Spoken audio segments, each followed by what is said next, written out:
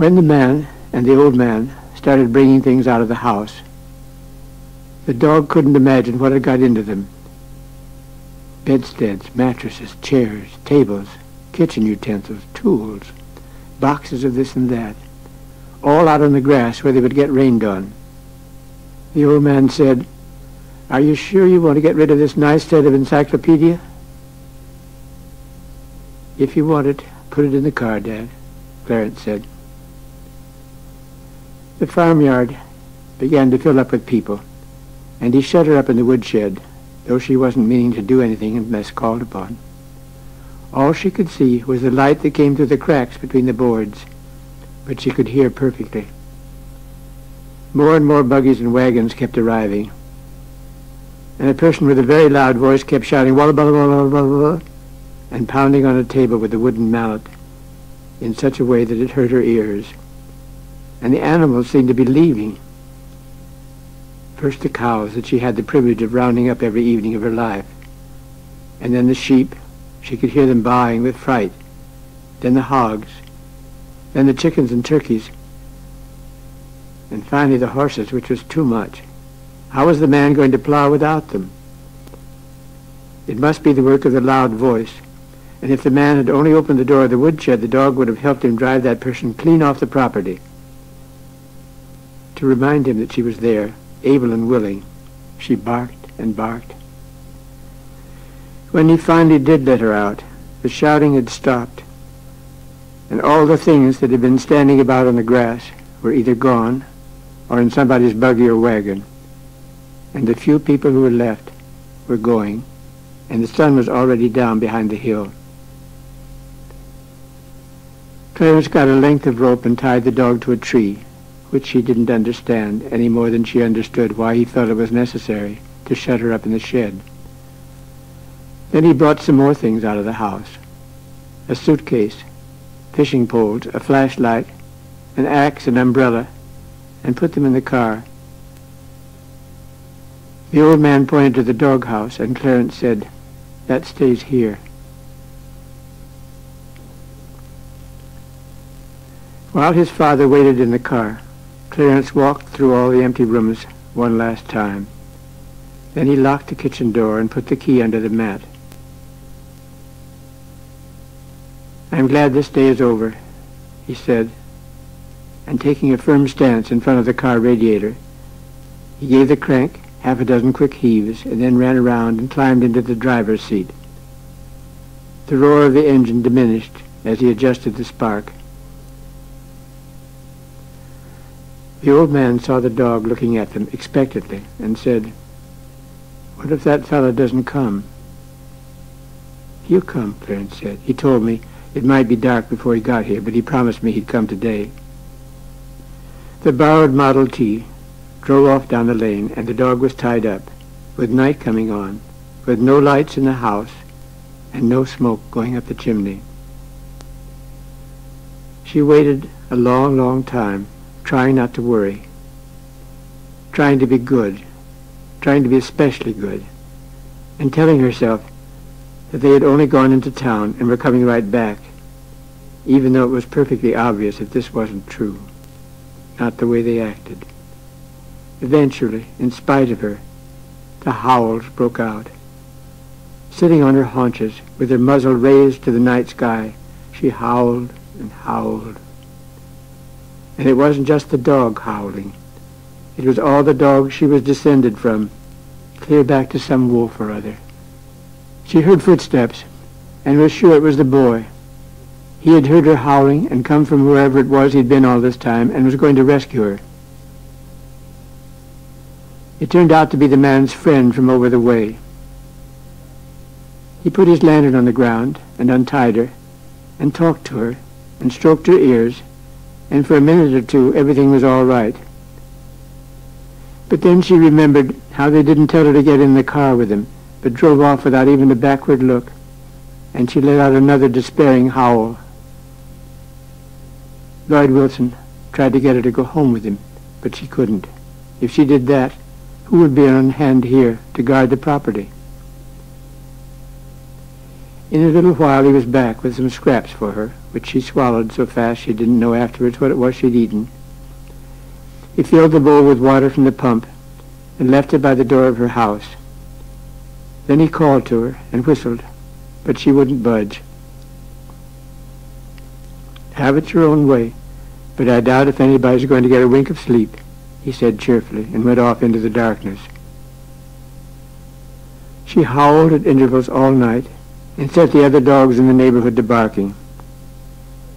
The next day, when the man's friend came to see how she was getting on, she went halfway to meet him, wagging her behind.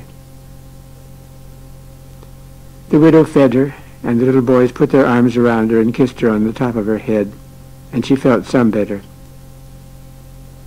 That night at supper, with the dog sitting beside his chair and listening as if the story was about her, Lloyd Wilson said, "You never had to tell him anything. When he died, I swore I'd never have another." The dog raised her head suddenly. Then she got up and went to the door. A wagon or a cart had turned into the lane at her place. She whined softly, but nobody paid any attention, until there were footsteps outside, and she started barking. "Be quiet, Trixie," Lloyd Wilson said, and pushed his chair back from the table. In the light from the open door, he saw a young man who looked as if he were about ready to start running. "Name's Walker," he said. "I'm your new neighbor. I told Mr. Smith I'd be here 2 days ago, but my wife took sick, and we had to put off coming. She's still in Mechanicsburg, where I left her." "No, thanks, that's very nice of you. On my way through town, I stopped and got something to eat at the cafe. You haven't seen anything of my dog, have you?" Seeing the rope dangling from the tree, James Walker kept the dog tied up for the next 2 days, though he had been assured it wasn't necessary. But he also fed her and saw that her pan had water in it, and talked to her sometimes. And when night came, there was a light in the kitchen window, and the dog smelled wood smoke. Things could have been worse. From time to time, she wanted to howl and managed not to. The day after that, trucks came bringing cattle and hogs and farm machinery and furniture. That evening, the young man untied the rope and said, "Come on, old girl. I need you to help me round up the cows." She understood what he said all right, but she wasn't his old girl, and she lit off down the road as fast as lightning. Clarence spent much of the time in his room with the door closed. He had dark circles under his eyes. His clothes hung on him. When his mother called him, he came to the table, but throughout the meal he looked at his plate rather than at them, and they had to ask him 2 or 3 times before he understood that they wanted him to pass something. His mother tried to get him to see a doctor, but he wouldn't. "There's nothing wrong with my health," he said, in such a way that she was afraid to pursue the matter. Cletus was sure that his father would come to see them on Christmas morning, bringing presents. Ice skates was what he wanted. A rifle would be even better, but you couldn't use it in town, and anyway, it would be too expensive. Wayne still believed in Santa Claus. On Christmas Eve, when they undressed, their empty stockings were hanging from the foot of the bed, and they saw by the street lamp that it was snowing. When they woke up in the morning, their stockings were full, and there were more presents waiting for them downstairs. Aunt Jenny had got out her best tablecloth and roasted a capon, and there was a small artificial Christmas tree in the center of the table. They ate till they were stuffed. When they pushed their chairs back, his mother started to clear the table, and Aunt Jenny said, "Leave all that till we've had a chance to digest our dinner." Cletus still wasn't worried. His father had never not given them anything for Christmas. Wayne wanted to play old maid.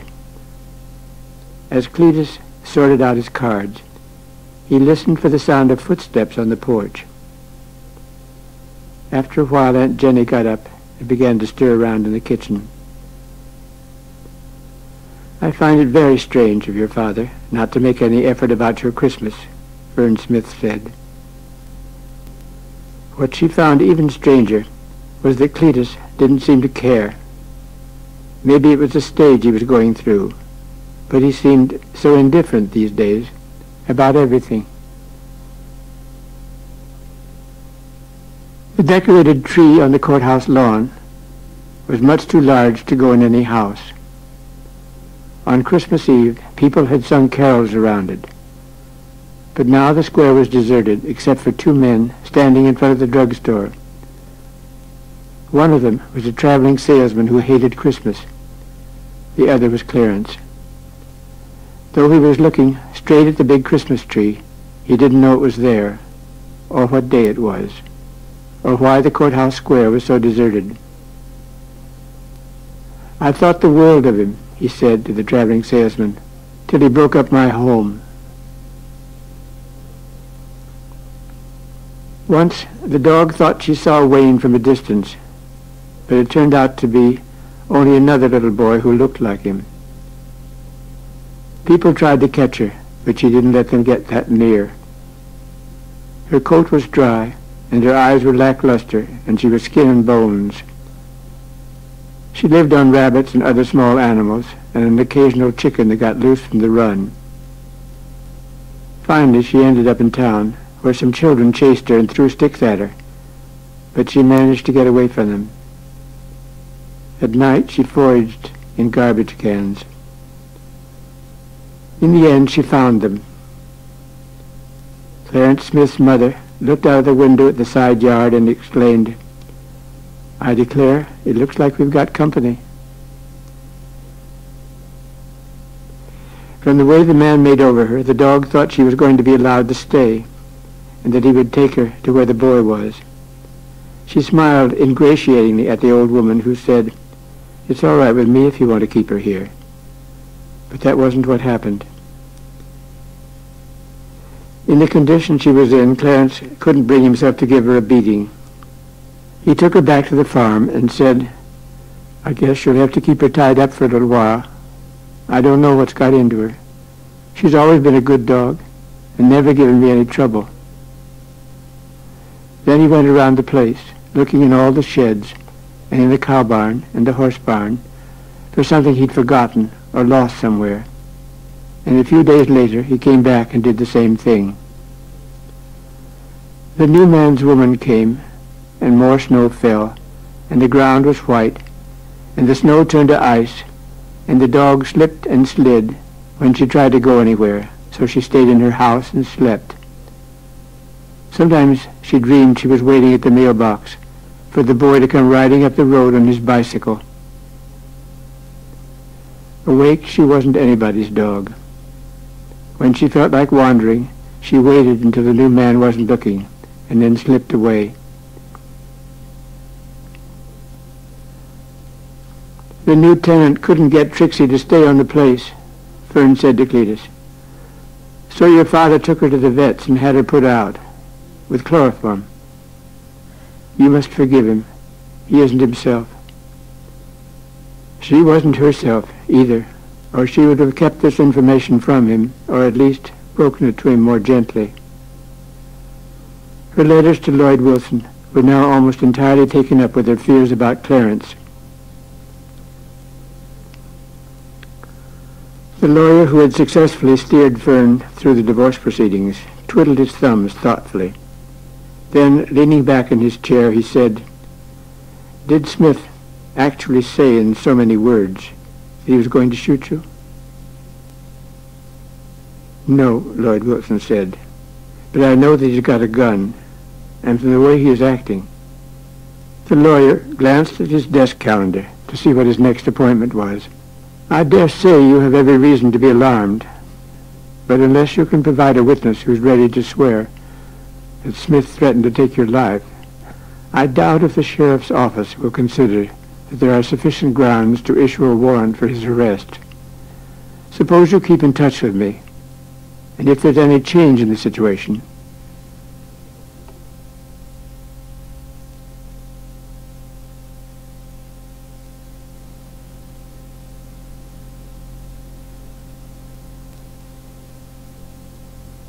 Chapter 9, The Graduating Class. When I go home, usually because of a funeral, I always end up walking down 9th Street. I give way to it as if it was a sexual temptation. The house we lived in has changed hands several times, and some fairly recent owner sheared off the whole back part, the pantry, the back stairs, the kitchen, the laundry, where the cook stove was, and that upstairs bedroom where the Halloween party took place. Why? To save fuel? The porch railings and the trellises are gone, and so is the low iron fence that separated the front yard from the sidewalk. The high curbing and the 2 cement hitching posts are still there, having outlived their purpose by half a century.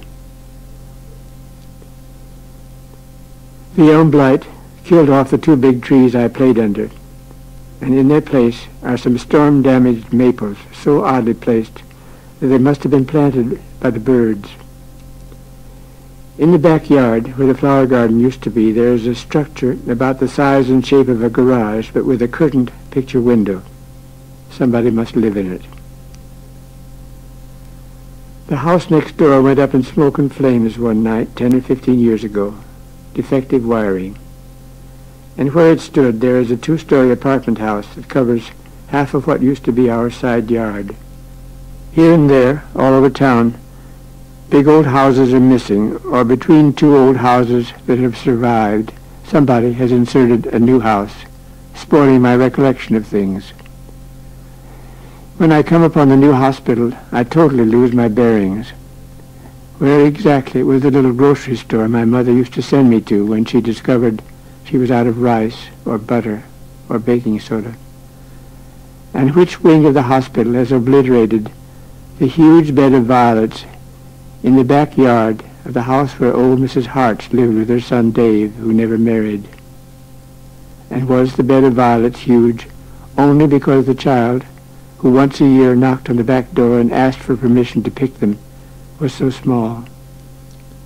When I dream about Lincoln, it is always the way it was in my childhood. Or rather, I dream that it is that way, for the geography has been tampered with and is half real, half a rearrangement of my sleeping mind. For example, the small red brick house where Miss Lena Moose and Miss Lucy Sheffield lived. It was probably built during the administration of General Ulysses S. Grant, and must have had dark woodwork and heavy curtains shutting out the light. When I dream about it, the proportions are so satisfying to the eye, and the room is so bright, so charming and full of character, that I feel I must somehow give up my present life and go live in that house, that nothing else will make me happy. Or I dream that I am standing in front of a house on 8th Street, a big white house with a corner bay window and carpenter's lace and scalloped siding. I have been brought to a stop there on the sidewalk by the realization that my mother is inside. If I ring the doorbell, she will come and let me in, or somebody will, and I will go through the house until I find her. But what is she doing there when it is not our house? It doesn't even look like our house. It was built in the 1890s, and our house is much older than that. And anyway, it's on 9th Street. In order to deal with this riddle, I let my mind wander up 8th Street, beginning at the corner where the streetcars turn and go downtown. And before I get to the house I was dreaming about, I realize there is no such house, and I am abruptly awake.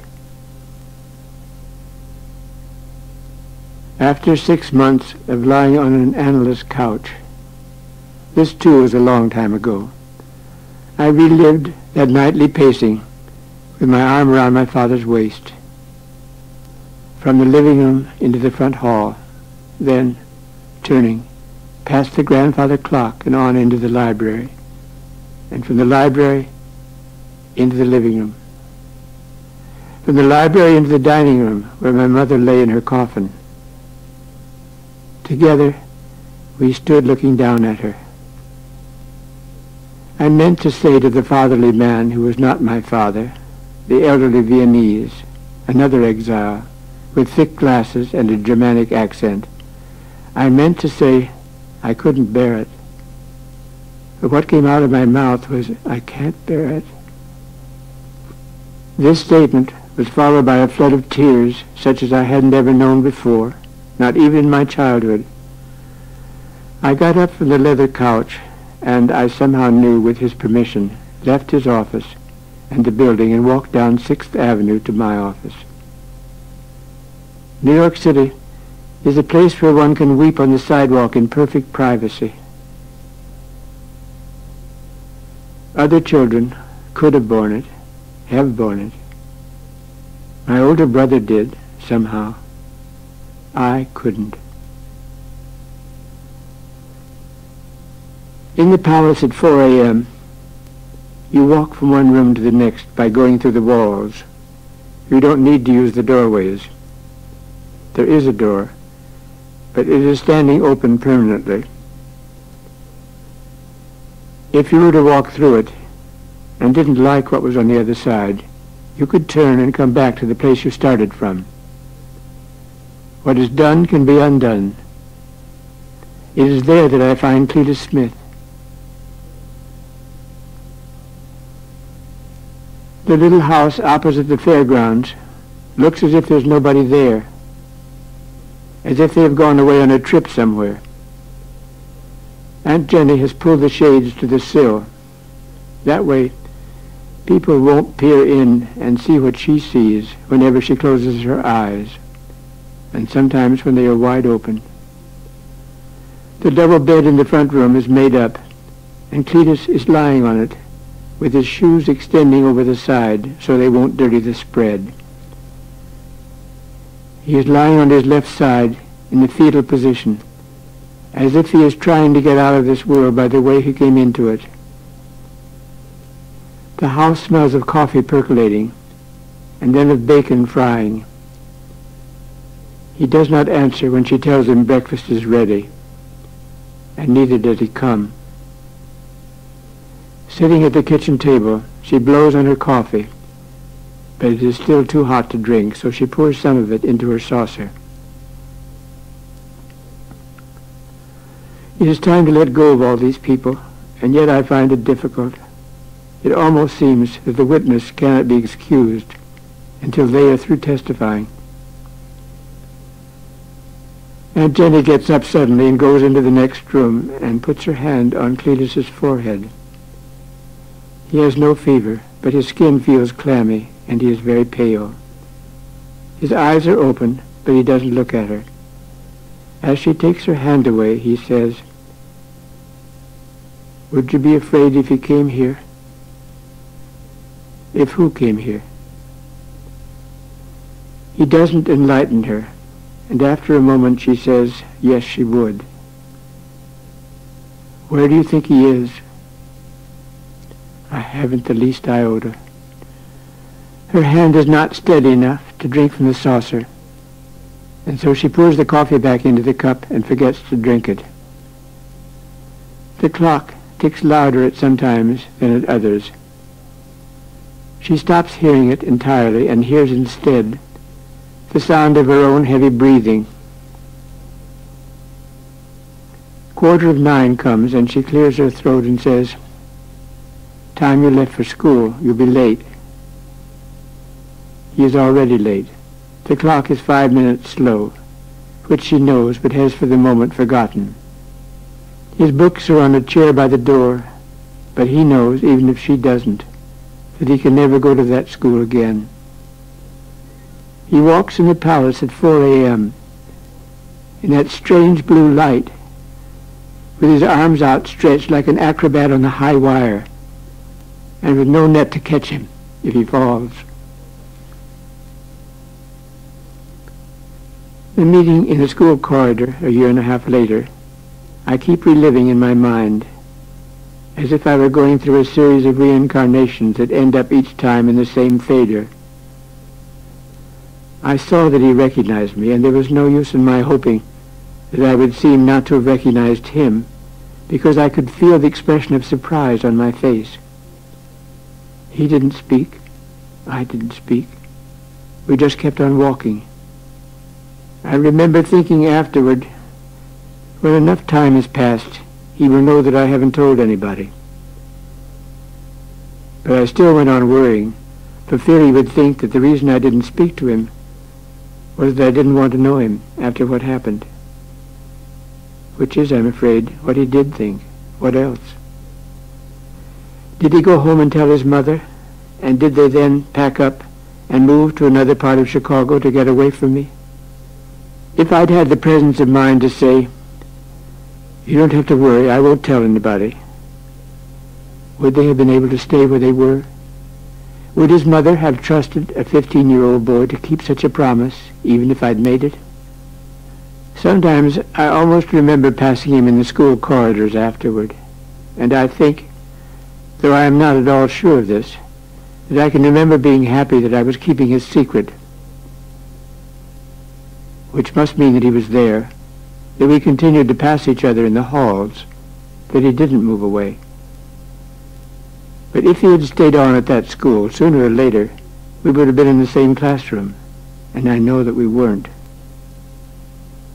5 or 10 years have gone by without my thinking of Cletus at all, and then something reminds me of him, of how we played together on the scaffolding of that half-finished house. And suddenly, there he is, coming toward me in the corridor of that enormous high school, and I wince at the memory of how I didn't speak to him, and try to put it out of my mind. One day last winter, plagued by guilt, I brought down from the attic a grocery carton stuffed with old papers, diplomas, newspaper clippings, letters from college friends I haven't seen for 30 or 40 years, and so on, and went through it until I found my high school yearbook. The photographs of the graduating class are arranged in vertical panels, 15 oval likenesses to a page. Cletus ought to have been between Beulah Grace Smith and Sophie Sopkin, and he isn't. If he had been, I would, I think, have been able to put him out of my mind forever. I went through the yearbook carefully, from cover to cover, looking for him. He isn't in any group picture or on any list of names. There is a limit, surely, to what one can demand of one's adolescent self, and to go on feeling guilty about something that happened so long ago is hardly reasonable. I do feel guilty, even so, a little, and always will, perhaps, whenever I think about him. But it isn't only my failure that I think about. I also wonder about him, about what happened to him, whether he was spared the sight of his father's drowned body, whether, after a while, he and his mother were able to look at each other without embarrassment, whether he had as lonely a time as I did when he first moved to Chicago, and whether the series of events that started with the murder of Lloyd Wilson, whether all that finally began to seem less real, more like something he dreamed, so that instead of being stuck there, he could go on and by the grace of God lead his own life, undestroyed by what was not his doing.